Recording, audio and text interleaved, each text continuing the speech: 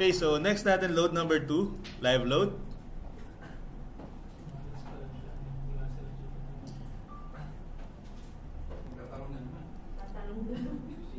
Okay, so live load, then add tayo. So according dun sa design criteria po, yung live load natin is 1 kilopascal. So ganun lang din gagawin natin. I-convert natin sa member load. So member load yung gagawin nyo. Multiply nyo sa 4.6. So same kanina. W1 natin minus 4.6 kilonewton per meter. Then GY pa rin po. Then paki-add. Tapos yun lang. Yun lang po yung live load natin. Then paki-assign po ulit sa top chord.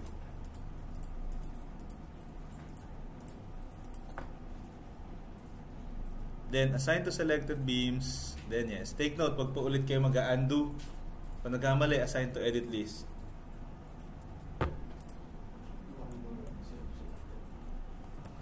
Okay, number 3. Number 3 and 4, wind load. Okay, so ang gagawin natin sa wind load, since hindi applicable yung wind definitions, kukumputin natin manually yung pressure, tapos i-apply ulit natin as member load dito po sa structure. Okay, so yung number 3 po is papuntang positive Z direction. Ang mangyayari, unang tatamaan po yung slope dun sa likod. Unang tatamaan ng wind.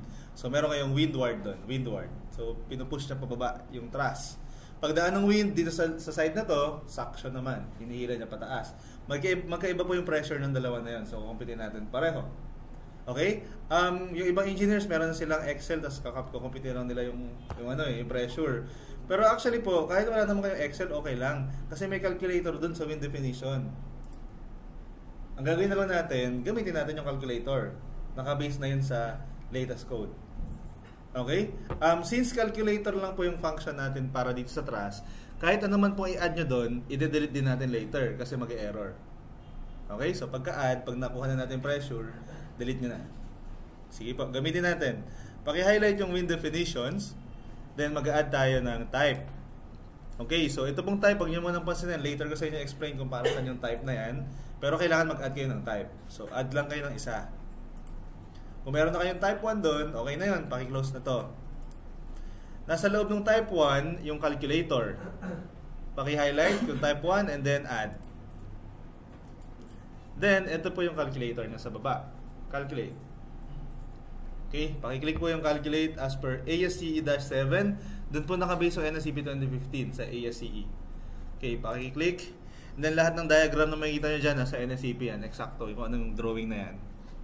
Okay, so meron kayong tatlong items doon po sa upper left. Isa-isahin nyo yun. Yung common, building data, tsaka po design pressure. Pero wag nyo po i-click yung OK kung hindi pa kayo tapos doon sa tatlo. Kasi po magka-close yung dialog box, hindi nyo pa na-input ng maayos yung ibang parameter, mali yung compute niya. Ang gagawin nyo lang, i-click nyo lang po yung apply.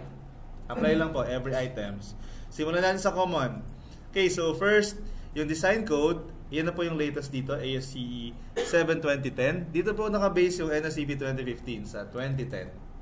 Okay, kung NSCP 2010 yung gamit mo, dito kayo sa 2002. Okay, kasi ano siya, one version lower yung reference niya. Okay, next, building classification category.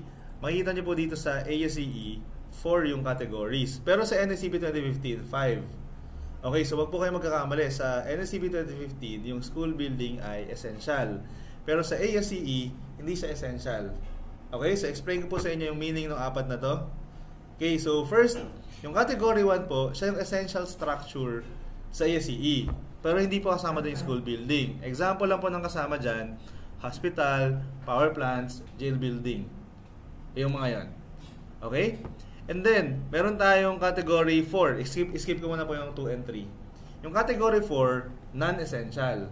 So, yung number 1, essential. Category 4, non-essential. So, ibig sabihin po, yung mga structure dyan, kahit masira yan, wala siyang mga harm ng mga tao. Example, mga agricultural facilities, mga towers, billboards, ganyan. So, non-essential yon.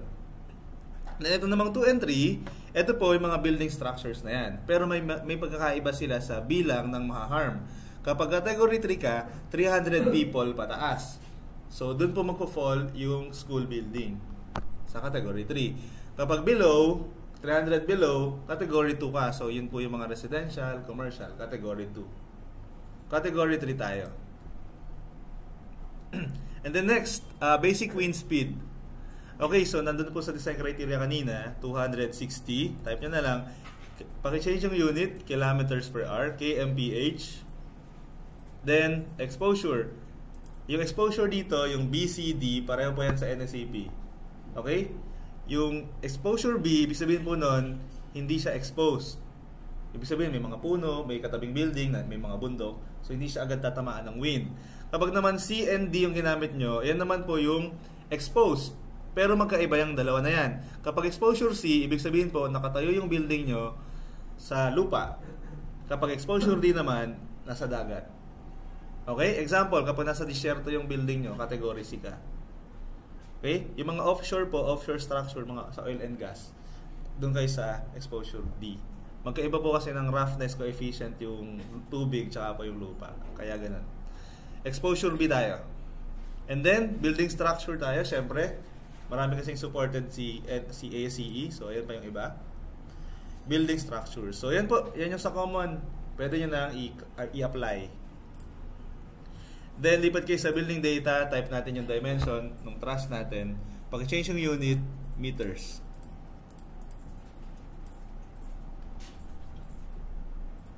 Meters. First, building height. Yung building height po, hindi po yung 2.5. Ang building height nyo, kung ano po yung height ng apex pag kinabit nyo na sa building from ground. Kasi doon tumatama yung hangin sa taas. So, meron kayong 6.4, tsaka 2.5, 8.9. Okay, next, building length along direction of the wind. So, ang kinocompute natin, along Z na wind. So, ibig sabihin, yung pong length ng truss, yung tinutukoy niya dyan, 9.5. Next po, building length normal to the direction of the wind. So, yung truss natin 2D lang. Wala siyang width. So, ang gagamitin niyo po na width dito, hindi po yung 31.7, hindi yung buong width ng building. Gagamitin niyo lang tributary width, 4.6. Kasi yun lang yung dinadala ng truss. Tributary width. Okay, na-setup niyo na po yung dimension. The next, meron po ditong natural frequency tsaka damping ratio. Ginagamit po ito kapag magda-dynamic analysis kayo for wind load. Pag hindi kayo magda-dynamic static lang, kahit hindi niya palitan yan, okay lang. Okay? In case na magda-dynamic analysis kayo for wind, yung frequency, kinocompute yan manually. Ayan po yung formula. 1/T, yung nasa pinakababa. Frequency, 1/T. Yung D, ayan naman yung formula ng T. Ay, makakompute nyo na yan. Okay? So, pero hindi natin papalitan. Default na lang kasi static lang naman yan. And then, last one, enclosure classification. Meron kayong 3 type. Siyempre po, enclosed building kasi wala naman pong butas yung roof nyo. So, enclosed yun. Then, pwede nyo na pong i-apply. So, yan na po yung para sa building data. Then, last one po is design pressure. So, windward muna tayo. Windward, yung kailangan natin ma-compute. Nakaselect na po yun. I-apply nyo na lang. Then, okay na. Mag-compute na siya ng wind load. Click OK po para mag-compute siya. Siya na po yung nag-fill up ng table na yun. Nakita nyo, intensity versus height, pressure versus height. Ang kailangan natin na pressure dyan, yung pressure sa height na 8.9 meters, yung 1.66669 kilopascal. So, yun na yung pressure. Okay, so i-multiply nyo na lang po sa 4.6 para maging line load. Yun na po yung gagamitin natin para dun sa number 3.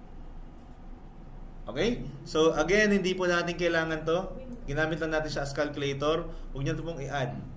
Huwag nyo na i-add. Close nyo na lang. Tapos, balik na kayo dun sa number 3.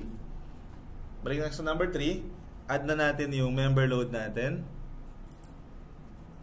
Okay? So, pag multiply nyo yun, 1.66669 times 4.6, makakompute nyo po 7.67 kilonewton per meter. Minus tayo, minus kasi pababa dapat yun kasi windward yan eh. So minus 7.67 kilonewton per meter. And then wind load po yung niloload nyo, Y local yung gagamitin. Y local. Sige po, paki-add. Then meron na kayong windward na load sa number 3. Paki-close, paki-assign po yun doon po sa right, sa left side. Dito lang yun. Kasi papunta positive Z po yung wind. Then, assign to selected beams, assign, and then, yes. So, yan na po. Meron na kayong windward. Siyempre po, sa number 4, i-add nyo rin yun. Pero dito naman sa right side nyo siya i-assign.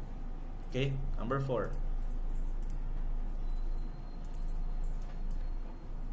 Minus 7.67 along Y. Tapos, assign natin sa right side.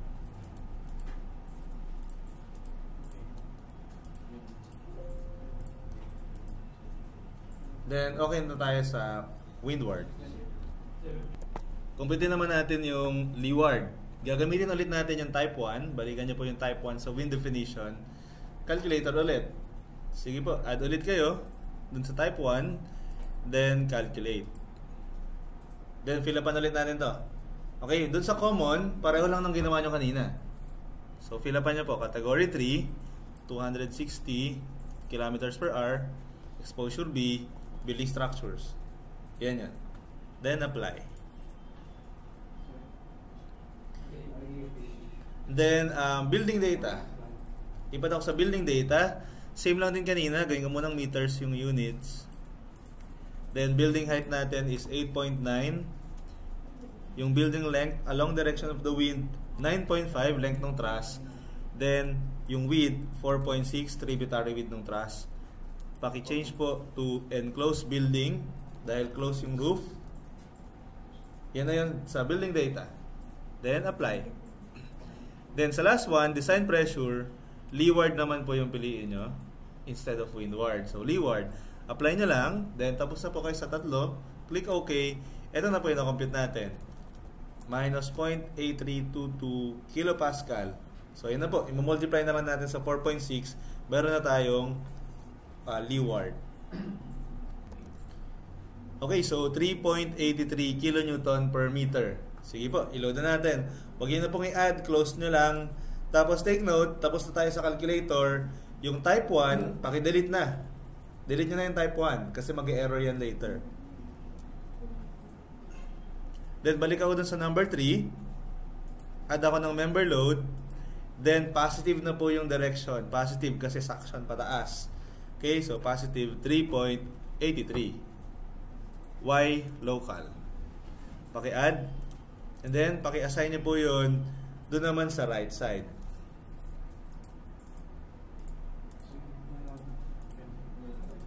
Yun. So, meron ka ng windward, meron ka ng leeward. Paki-assign din po sa number 4.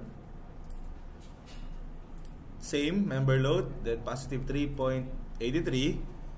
Y local pa din po yun. And then, assign nyo naman po dun sa left side.